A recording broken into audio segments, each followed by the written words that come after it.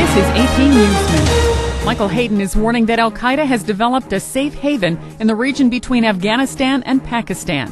The CIA director also touched on Iraq, saying it could be years before the government there might be able to function without the help of American forces.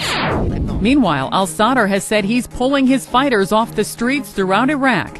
That's after days of fighting between Iraqi forces and Shiite militias in Basra. Prime Minister Nouri al-Maliki is calling the statement a step in the right direction. Greek officials have handed over the Olympic flame to organizers of this summer's Beijing Games. That's despite small protests by a pro-Tibetan group. The upcoming games have become a magnet for activists to draw attention to the recent violence in Tibet. And presidential candidate Barack Obama has taken up bowling. The Illinois senator hit the lanes in Altoona as part of his new emphasis on low-key, face-to-face campaigning. But Obama assured the crowd his economic plan is better than his bowling. He bowled a gutter ball and ended the game with a score of 37. Sandy Kozel, The Associated Press, with AP News Minute.